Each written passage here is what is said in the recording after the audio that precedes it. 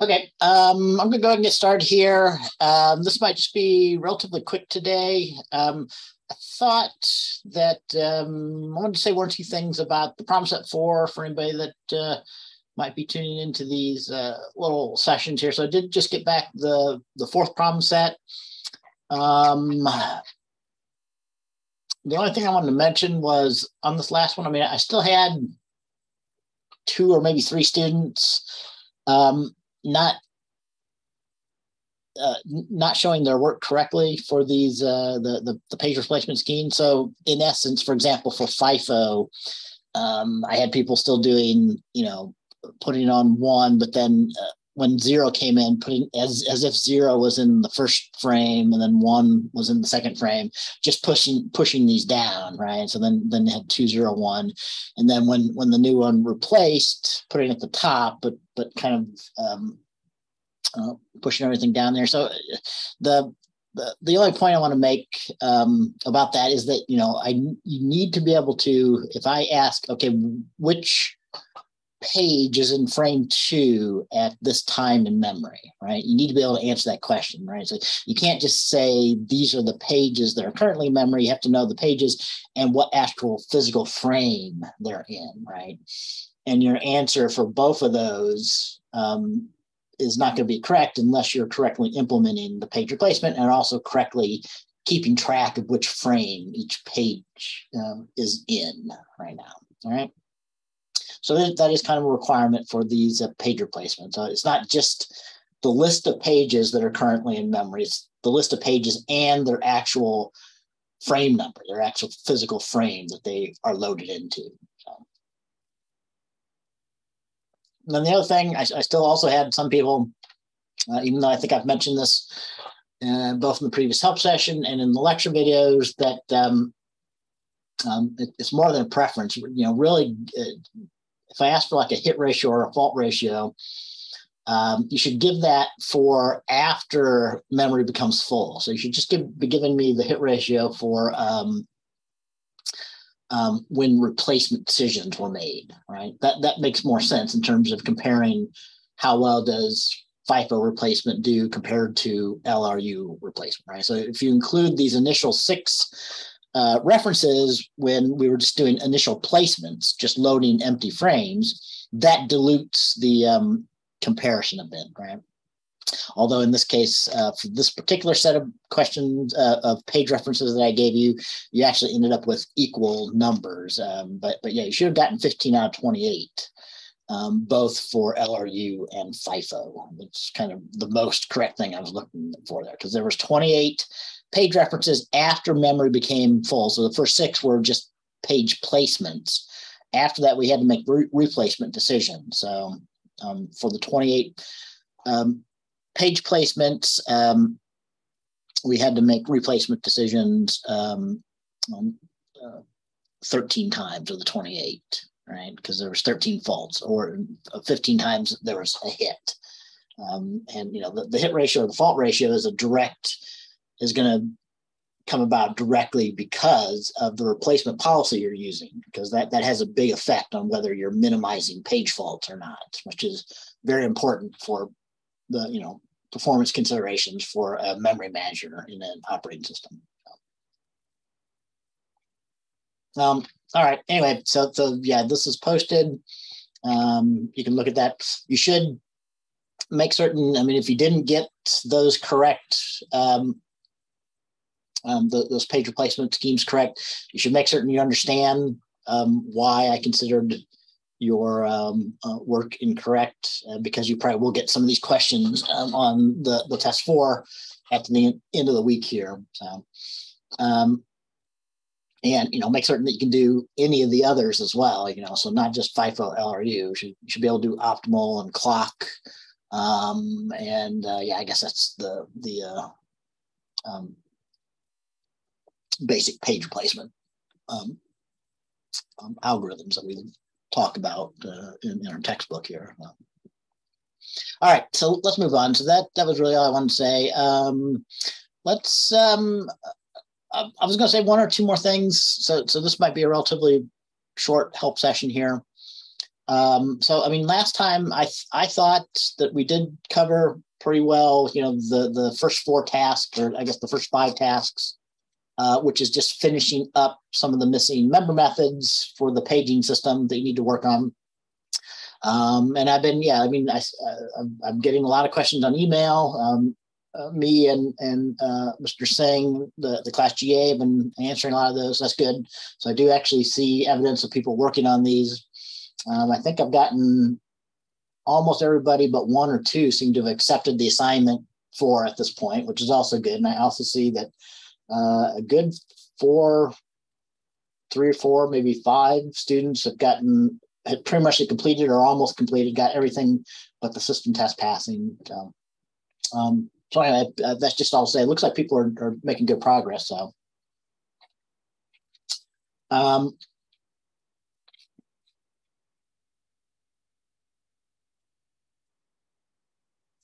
thought, you know, maybe I'll go ahead and spend 10 minutes about implementing the last 4 tasks or so, where you have to implement the clock page replacement scheme here.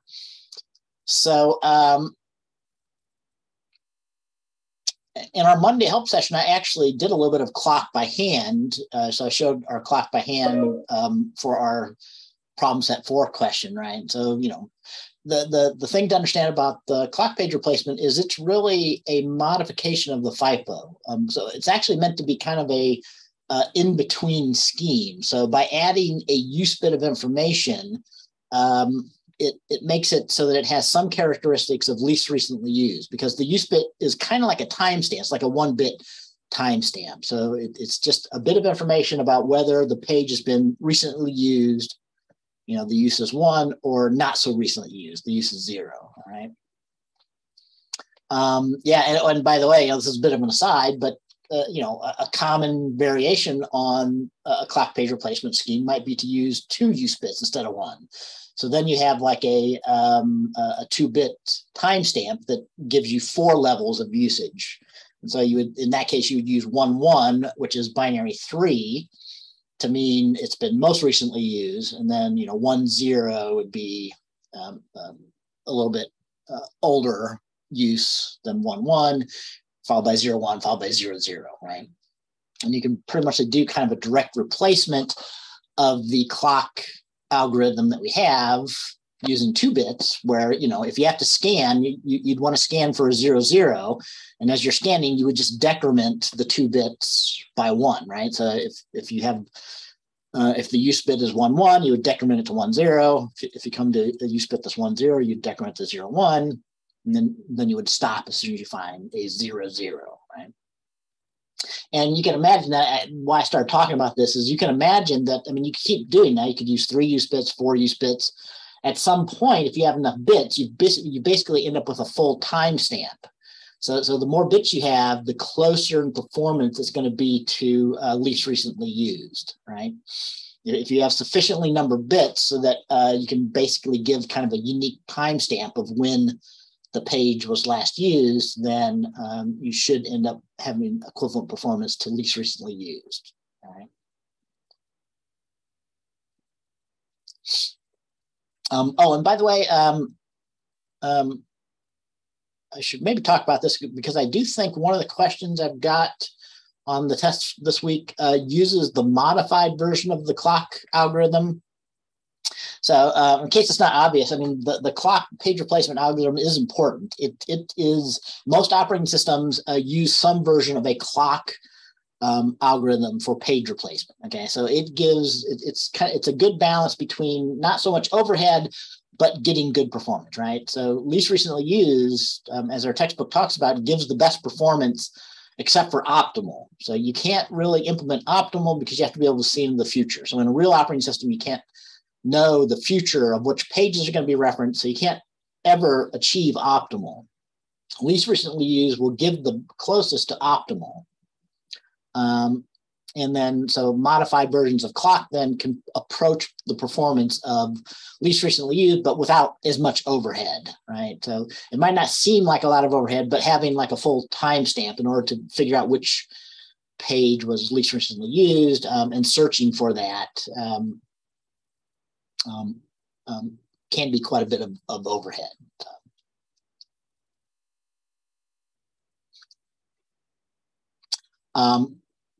Anyway, so to finish off my thought, I think there's a question on our test this week where we used the modified version of the clock algorithm that's discussed in the textbook. So another very common thing besides like a use bit is to also look and use the modify bit for the frames in memory.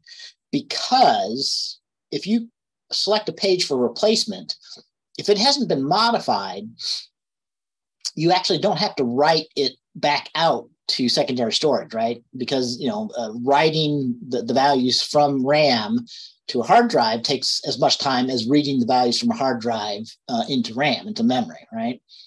So if the page is modified or dirty, right? So a common thing for memory management is you have to keep track of which pages have been modified or not, because if you want to replace a page that's been modified, you have to save those modifications back to secondary storage, right? So to replace a modified page takes twice as much work as to replace a page that's only been read, that's not modified, right? Because to replace a modified page, you first have to write out the modifications of that page, and then you have to read in the page, the new page that you want to replace in that frame. Whereas, if you want to replace an unmodified frame, you don't have to do that initial write. So it only takes half the time, half the work. And that can be significant if your secondary storage is a hard drive or something equivalent, because those are much slower to access than like physical memory, main memory, like RAM. So make certain that you understand the modified version of the clock algorithm as well from our textbook. So in that case, maybe, I should maybe bring it up here to be a little bit more concrete, but in that case, the algorithm is modified to use both the use bit and the modify bit. So then you do a similar kind of thing. So you try to first search for something whose use bit is 0 and modify bit is 0. That's the ideal candidate to select for replacement. So that means that it hasn't been used recently and it actually hasn't been modified. So I only have to do half the work. I can just read in the new page I want to replace and not worry about writing out the modified page first, right? So if you can't find a page that's 0, 0, use bit of 0, modified bit of 0, you then do another search for a use bit of 1 and a use bit of 0 and a modified bit of 1. So the second most desirable is something that has been used recently, but it might have been modified. So you might select that page, then and then you would have to first write it out before you can read in the new page that's replacing it. But yeah, that's just kind of a heads up. I think that there's a question where we use the modified version of the clock algorithm on our test 4.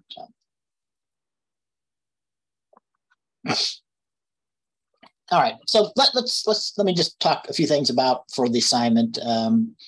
Like I said, maybe just another 10 minutes here, unless we get some people that join here and have some questions. So to implement the clock, the suggestion is that you start with the code in the FIFO, right? So that's discussed here a little bit, because basically to implement clock, you just need to do pretty much the same things that the FIFO does, but a little bit extra. All right, so you can start by the reset scheme. Let's look at FIFO here first. So like the FIFO has a single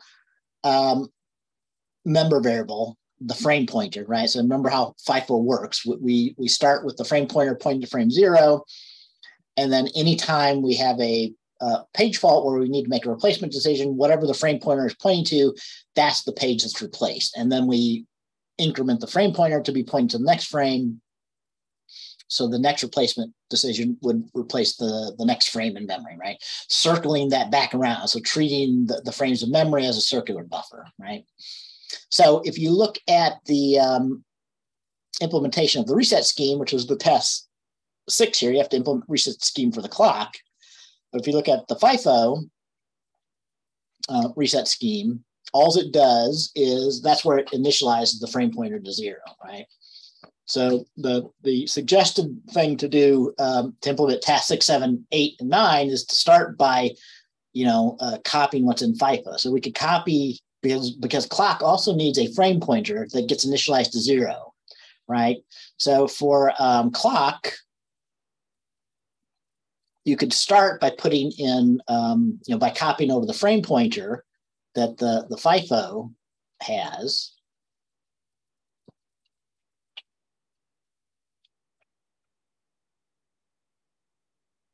Because you'll need that same thing for your clock. And you could also start by your implementation for task 6 of the reset scheme of initializing the frame pointer to 0 the same way in the clock reset scheme implementation. So let's find a reset scheme. All right.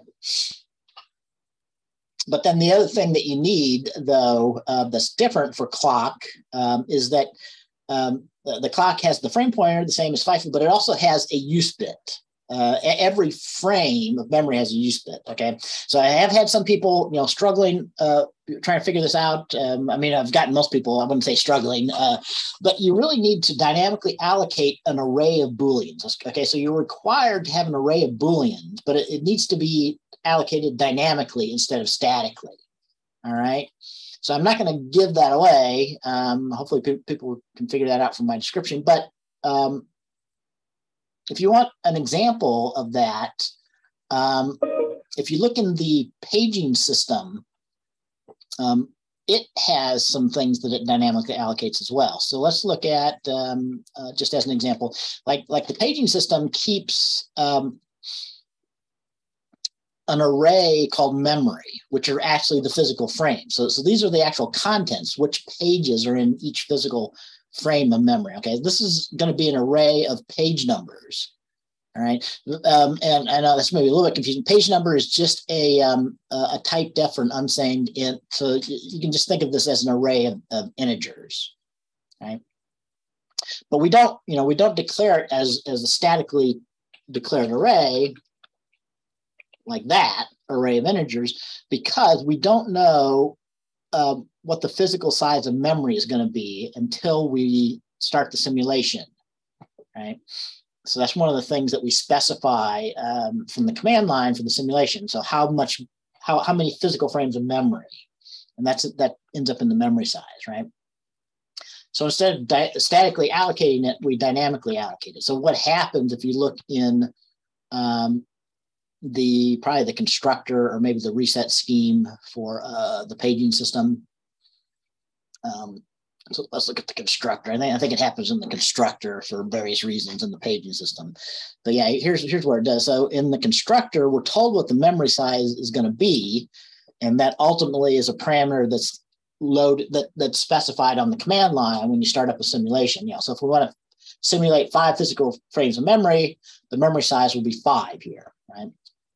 But then what we do is we allocate. So we use the new keyword. So when you're doing C++ code, you want to use new and delete to do dynamic memory allocation and dynamic memory deallocation. That's what the new and the delete does. And what new does is it takes the type. And again, I'm using that type def, but this is equivalent to saying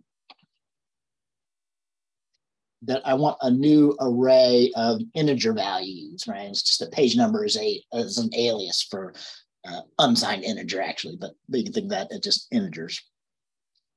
So you say, and if you want an array, I mean, new, you can get just a single value, right?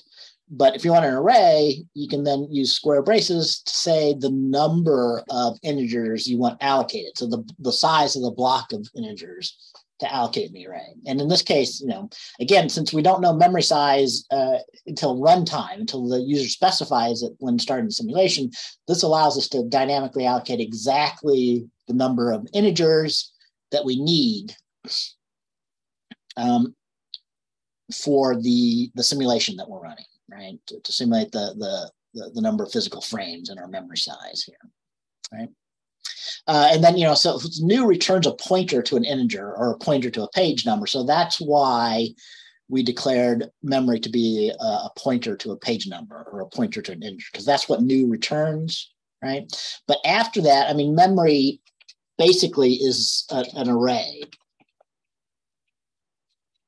So if I wanted to put page 5 into frame 0, and then this, you had to do this in various places to complete the first 5 tasks.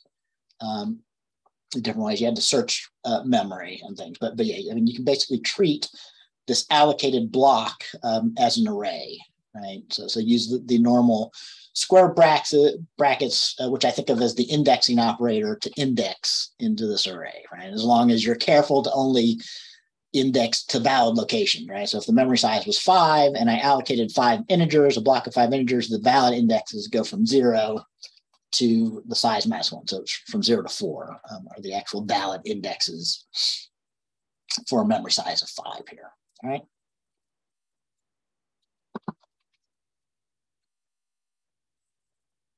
Anyway, so back to implementing the clock. You need to have a similar thing, but an array of Booleans instead of an array of ints or an array of frame numbers. So you need an array of Booleans called useBit, and it does have to be called useBit. This is another thing maybe I'll show, or I'll discuss how this works here in case it was a little bit of a mystery. But if you look at the excuse me, the test for task 6 and beyond, you'll notice that we do things like this. I'll find this so we can see it here.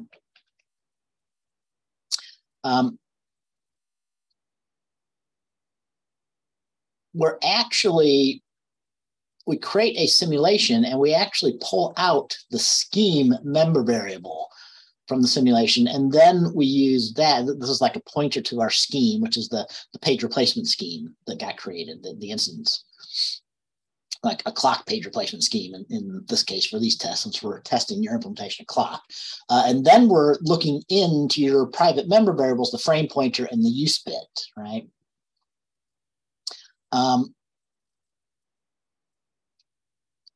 So, and you may ask, how do we do that? Well, if you know how object-oriented programming works, that might look suspicious, because we declared frame pointer, and you should also declare your useBits to be private member variables. So you normally can't do things like that. If I create an instance of a clock page replacement scheme, I can't directly access the frame pointer if it's private, and the useBit if it's private, right? This is a little trick. It's actually a bit of a kludge, just for those interested. But you'll sometimes see people do this in unit testing, although a lot of people think that this is not a good thing to do. But by defining private to be public before we load clock page replacement, we effectively change it so that everything that was private is public. Now, right? So nothing is private anymore. So that actually breaks the encapsulation of the clock. It actually breaks the encapsulation of everything. I should really only do it for clock. So I should really kind of put this below everything. But anyway, by doing that, that allows us to actually look into private things like the frame pointer for your clock page replacement scheme and the useBit. But anyway, that's kind of why it has to be actually named exactly useBit, right? If you don't name it exactly what's expected there, an array of Booleans, your code won't compile because it's expecting that particular name. So.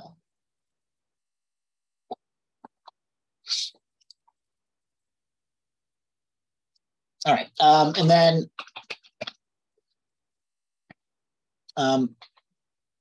the test 7, 8, and 9 are to implement the page hit member function for the page replacement scheme, and the make replacement decision member function, and then finally the what's it called, the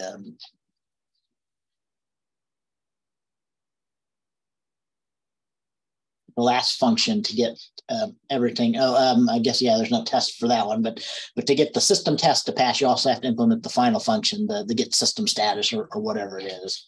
So let's go back to, just to finish this off. So after you reset,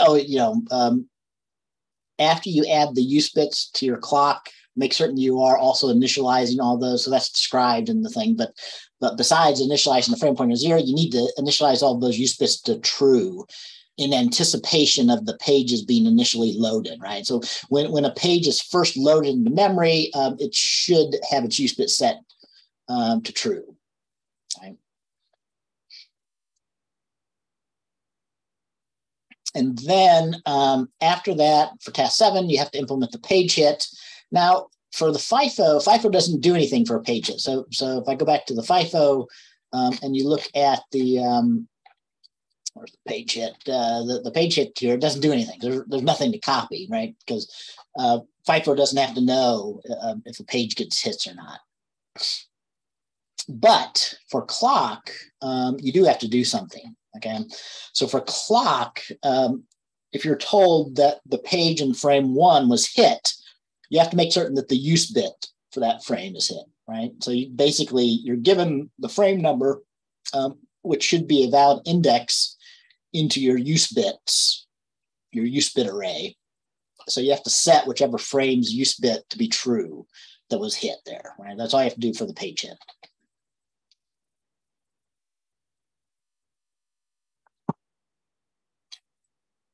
And then finally, to get to get all the unit tests to pass, you also have to get the make replacement decision to work. All right. So here, if we go back to FIFO, this is the make replacement decision, and again, you can start with this as a starting point for your clock, right? So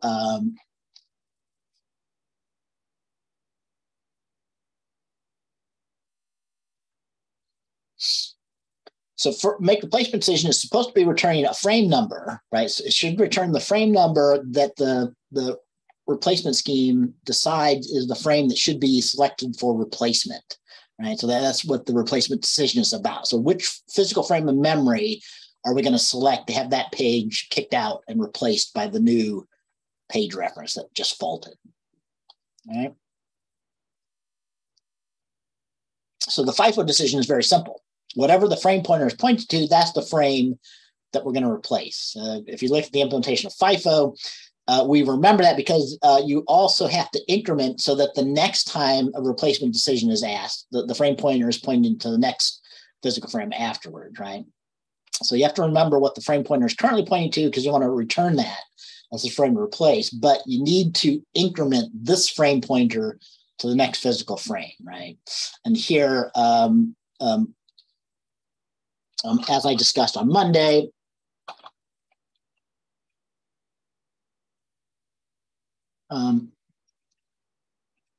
we use the modulus, or I told you to use the modulus operator.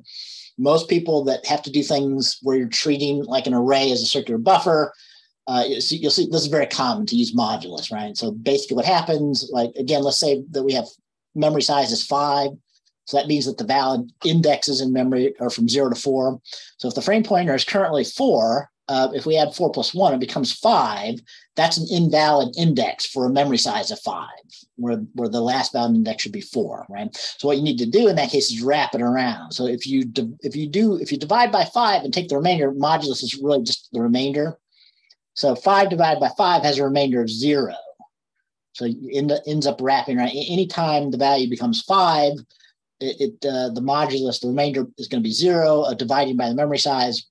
So it'll wrap the frame pointer back around to index 0 in that case. Otherwise, like if the frame pointer is 1 and we increment it to 2, 2 divided by 5, it goes in 0 times with a remainder of 2. So the remainder is just 2. Right? So it doesn't do anything except when it needs to be wrapped around if you're using the modulus operator. Right?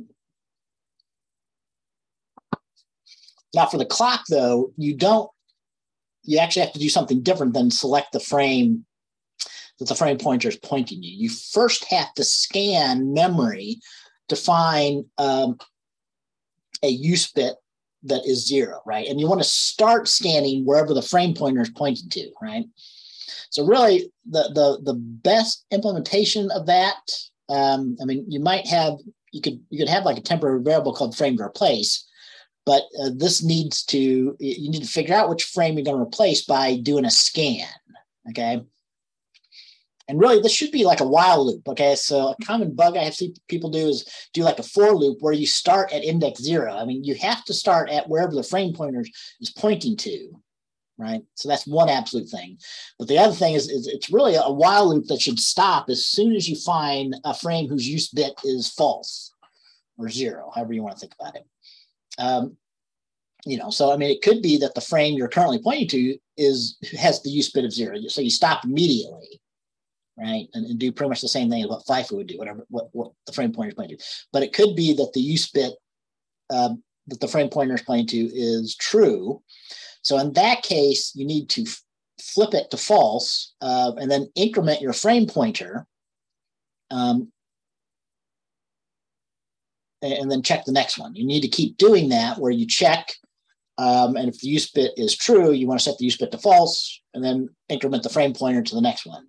Keep doing that until you find a use bit that is false, all right? And once if you do that correctly, then afterwards you can do kind of the same thing that was shown here. So once you've got the frame pointer pointing to the first frame whose use bit is false or 0, then you can remember that as the one to be replaced, and you can increment it in anticipation of the next time a replacement decision needs to be made, and then return that frame to be replaced. But before you can do those things, you do have to do a search. That's what the clock is all about.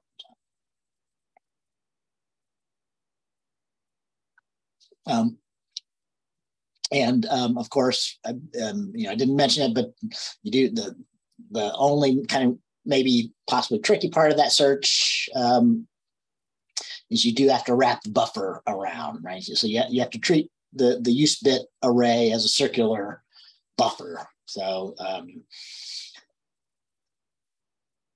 if you get to the last frame pointer, whatever the memory size is, and its use bit is not 1, you have to set its use bit to 0, but you have to wrap back around to index 0, to the frame pointer back to index 0 of memory, and continue on from there. All right.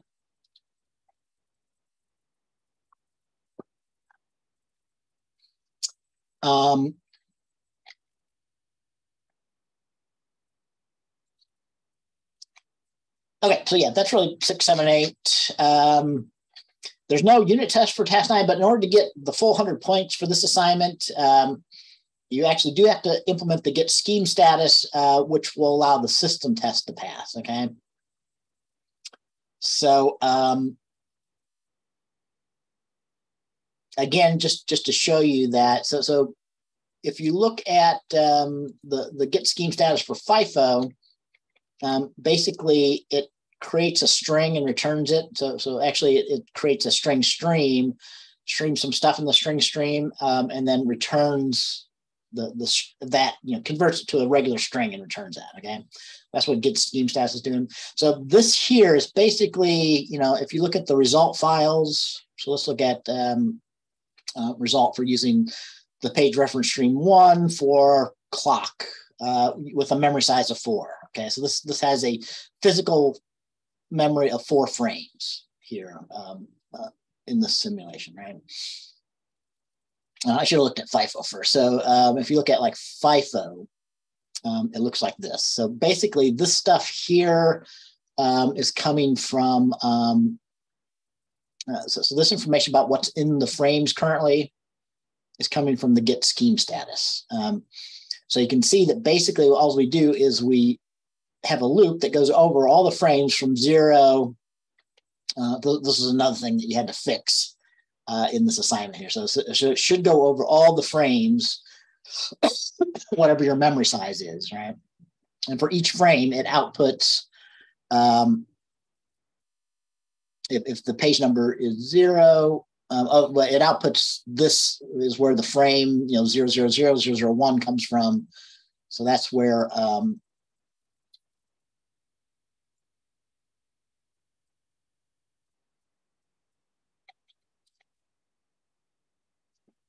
that's where the stuff comes from here.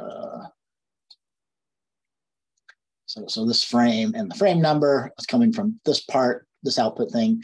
And then the contents of the frame. So if the page number is 0, here I kind of broke my own rule about not using magic numbers. So if the frame is an empty frame,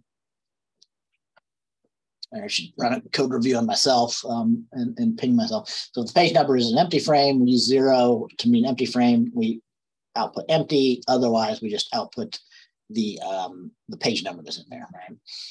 Oh, and as a final thing, though, we also in FIFO we're indicating where the frame pointer is, right? So if the frame that we're outputting is the same as what the frame pointer is pointing to, we output this little indication that that's where the frame pointer is currently pointing, right? So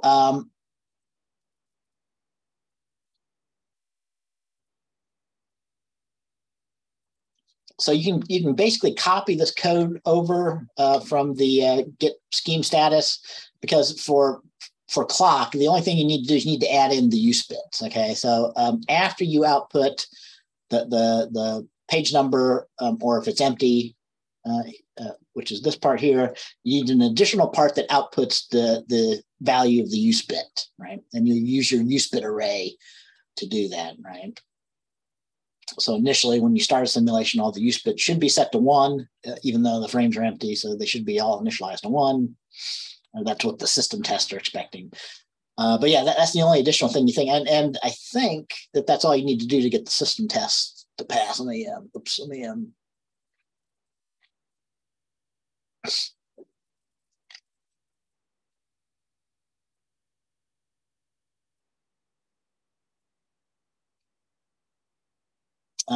but yeah, try it. You might have to add something into the test file or to the sim file or something, kind of like we had to do for the previous assignment.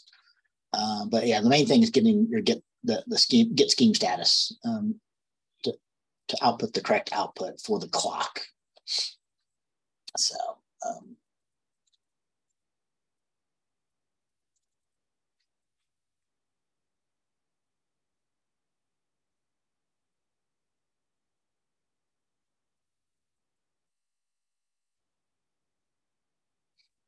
I think everything is given to you in the assignment for sim file to correctly be able to specify a FIFO or a clock when it creates the paging system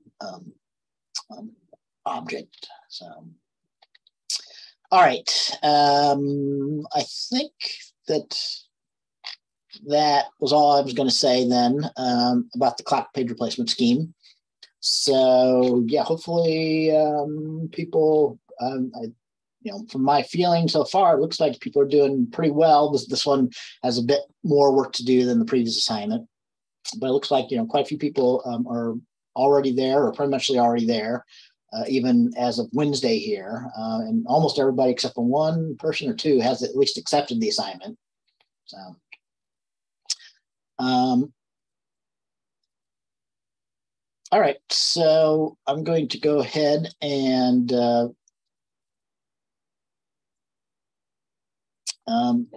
end the meeting there and post this as usual. So as usual, if you have any questions, let us know. I've mentioned this before, but go ahead, and if it's a question about the assignments, email both me and Mr. Singh, our class GA, so that you'll be able to get the fastest kind of response from us. So, okay, that's it. I'll see you guys later then.